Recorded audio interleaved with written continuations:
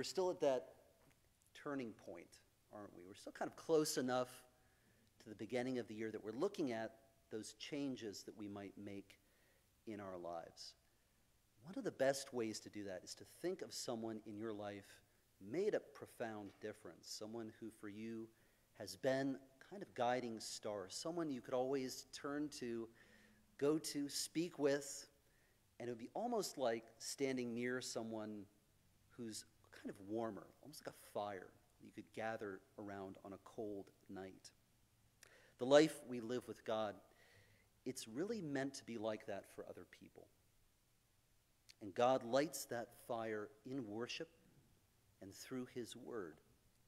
To be that kind of person, God invites us to change, to make a choice, to choose to change. One of the fruits of the Spirit is self-control. It's not spirit control. You're given that gift to exercise self-control. We're going to look today at John the Baptist. If ever somebody was someone who people kind of gathered, they left the town behind and they went and saw this person. John the Baptist was that kind of person. Jesus praises John for being different, for standing out as a prophet against Pharisees, Sadducees, even Herod Antipas, the king. And Jesus highlights this interesting difference about John. Just talked about it in the children's message. What John wears, his clothing, right? Why did he do that? Is it important? Let's look at Matthew chapter 11, beginning at the second verse. It's on page 992 in your pew Bible if you'd like to follow along. When John, who was in prison, heard about the deeds of the Messiah, he sent his disciples to ask him, "Are you the one who is to come, or should we expect someone else?" Jesus replied, "Go back and report to John what you hear and see. The blind receive sight, the lame walk. Those who have leprosy are cleansed, the deaf hear, the dead are raised, and good news is proclaimed to the poor. Blessed is anyone who does not stumble on account of me." As John's disciples were leaving, Jesus began to speak to the crowd about John. "What did you go out in the wilderness to see? A reed swayed by the wind? If not, what did you go out to see? A man dressed in fine clothes? No, those who wear fine clothes are in king's places. Then what did you go out to see? A prophet? Yes, I tell you, and more than a prophet, this is the one about whom it is written, 'I will send my messenger ahead of you, who will prepare your way before you.' Truly, I tell you, among those born of women, there has not risen anyone greater than John the Baptist. Yet whoever is least in the kingdom of heaven is greater than he. From the days of John the Baptist until now, the kingdom of heaven has been subjected to violence, and violent people have been raiding it. For all the prophets in the law prophesied until John, and if you're willing to accept it, he is the Elijah who is to come. Whoever has ears to hear, let them hear." This is the word of the Lord.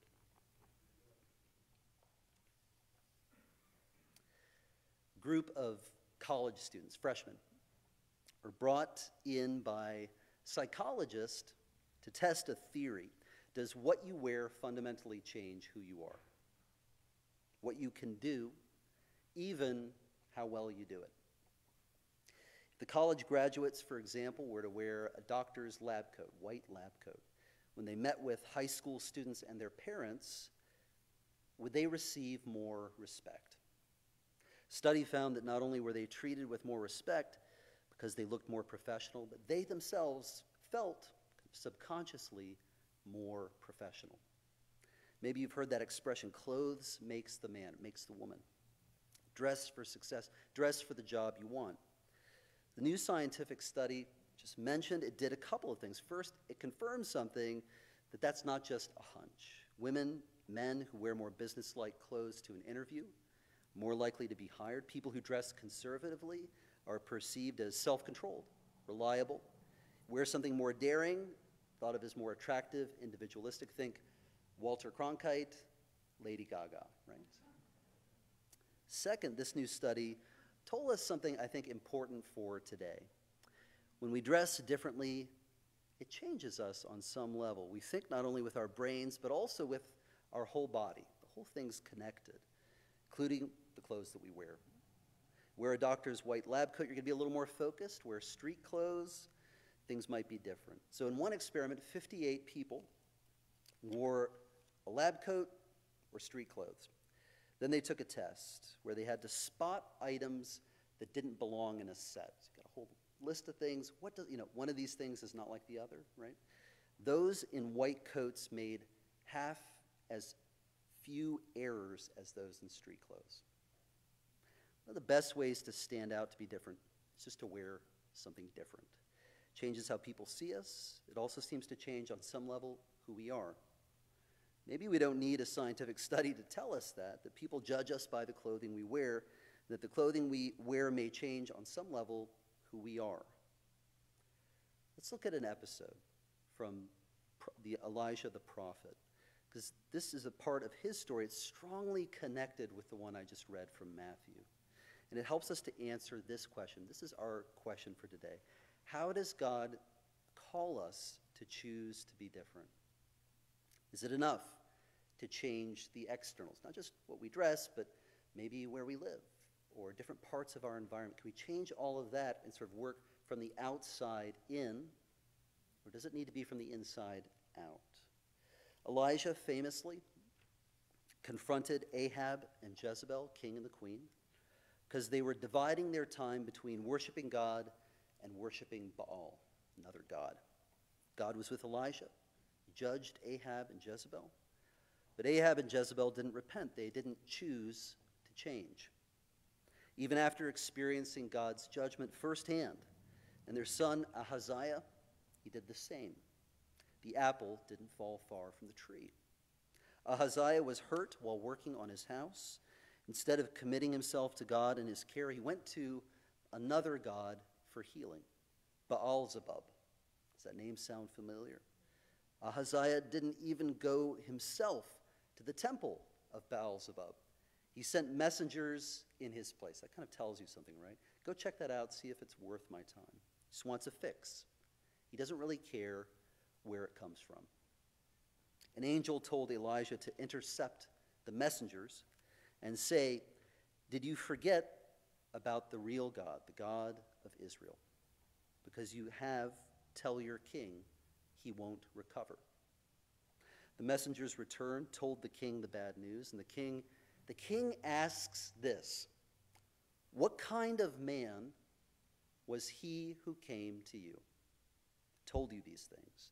They answered him, "He wore a garment of hair with a leather belt around his waist." And Ahaziah, the king, says, "That's Elijah, the Tishbite." So there it is. The first thing they noticed about Elijah was what he wore. It kind of stood out to the messengers. It was what told Ahaziah right away that this was Elijah, up to no good, making trouble for him and his family. So the clothes, in some sense, again, they make the man. They tell you who this person is. But here's the thing. It's not like Elijah put on the camel's hair coat and the leather belt that made him into a prophet. None of those external things change him into someone who chooses to be different, to stand against the king and the queen, now his son.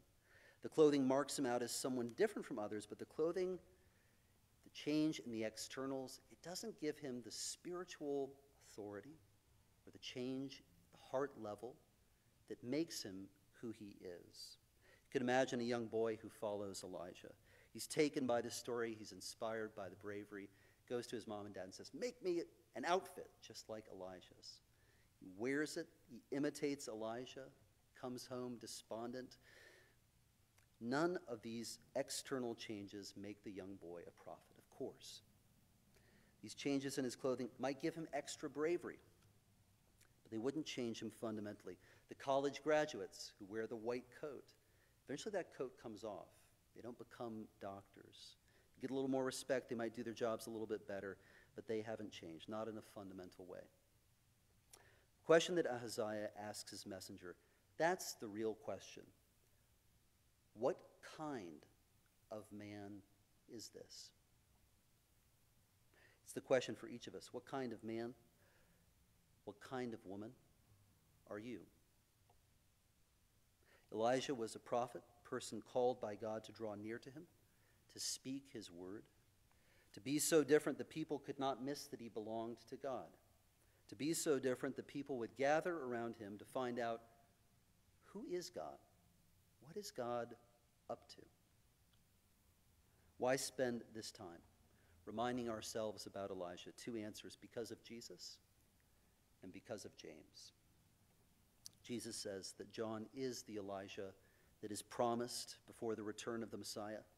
He praises John particularly for being a prophet, someone called by God who draws near to God in prayer so that he can be God's person in public. He draws near to God in prayer so that he can be God's person in public. We have that same call. You may not be called to be prophet. We are called to be a prophetic sign and wonder in the world. We are, all of us. As we draw near to God in prayer, we become more and more his people in public. We become like a fire that other people want to gather around on a cold day. It sounds good today, doesn't it? Call, it's not to change the externals, clothing, whatever, but to be changed through prayer. If we do that, we will be different. We won't fit in exactly with everybody else. In John's case, he was called and willing to be so different, so much God's own person that he landed in jail. Now you might say that's fine for John, for Elijah. They're prophets, they're special. That kind of dedication in prayer, that we might be different in public, I don't know that that's for me. That leads us to our second answer: because James. Because Jesus, because James. Why talk about Elijah? Because the letter of James, we read this: the prayer of a righteous person has great power as it is working. Elijah was a man with a nature like ours. He prayed fervently that it might not rain. For 3 years and 6 months, it did not. Then he prayed again, and heaven gave rain, and the earth bore its fruit. This is not the only place in the New Testament where we hear this. Again and again, the call is clear. God's people are to draw close to him in prayer so that they are different in public, so that we can be his prophetic people. That's our challenge this morning. Ask God to light a fire in our hearts that we can carry into the world by doing this. Return. Brothers and sisters, friends, return to a life in prayer if you've left it behind. Or if you're already in that life of prayer, go deeper, go stronger in this next season. When you do this, you will change. God will change you. Trust me. You will change. Henry Blackaby says this, great pastor and theologian. Once you've determined to follow God by faith, and you have made the adjustments, daily, calendar-specific adjustments, you must obey. When you do what he tells you, no matter how impossible or bewildering it may seem, God carries out what he purposed through you. Through you. Not only do you experience God's power and presence, but so do all those who observe you. I love that last sentence. But so do all those who observe you. The change they see, it's not just going to be something you wear, new circumstances. It's going to be a heart. It's going to be a life on fire with God.